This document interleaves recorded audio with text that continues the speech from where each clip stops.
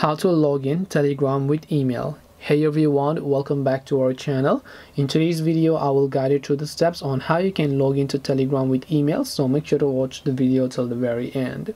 So if you want to log into Telegram with email, all you have to do is, let's say you go ahead and then open the Telegram application. Here you can see if I tap on start messaging, the very first thing it asks me to do is enter a phone number. It doesn't ask me for email, but it asks me for a phone number.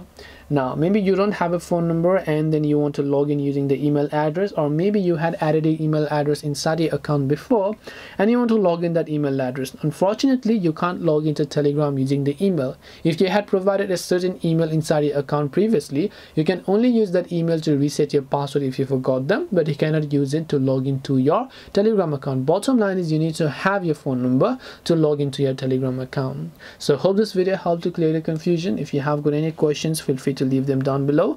Thank you for watching till the end of this tutorial and see you soon in the next video.